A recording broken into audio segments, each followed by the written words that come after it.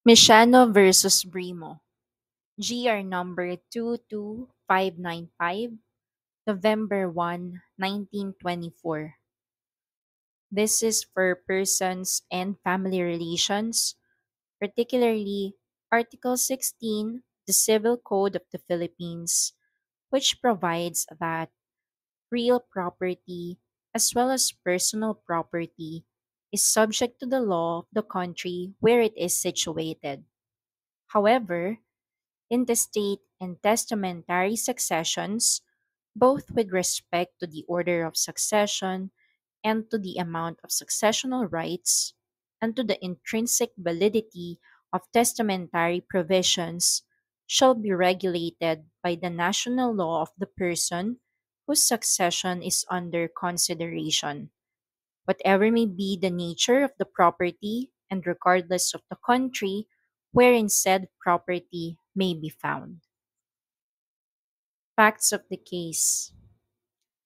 This case was about the validity of the will of a Turkish dissident, which provides, among others, that the legatees respect his wish that the partition of his properties be governed by the Philippine laws.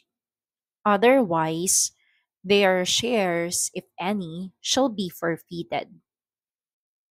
The trial court approved the said partition and disqualified Brimo, the dissident's brother, due to his opposition on the same.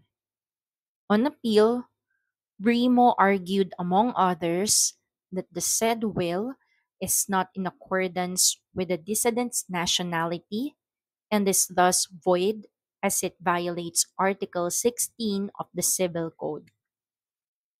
Issue: whether the Turkish dissident's wish that the partition of his estate be governed by the Philippine laws was valid. The Supreme Court said, no, the Turkish dissident's wish that the partition of his estate be governed by the Philippine laws was not valid. Paragraph 2, Article 16 of the Civil Code provides that intestate and testamentary successions, both with respect to the order of succession and to the amount of successional rights and to the intrinsic validity of testamentary provisions, shall be regulated by the national law of the person whose succession is under consideration, whatever may be the nature of the property and regardless of the country wherein said property may be found. In this case, the nationality of the person whose succession was under consideration was Turkish. Therefore, the dissident's wish in his will that his estate be governed by the Philippine laws is null and void for being contrary to paragraph 2, article 16 of the Civil Code. Therefore, the Turkish dissident's wish that the partition of his estate be governed by the Philippine laws was not valid.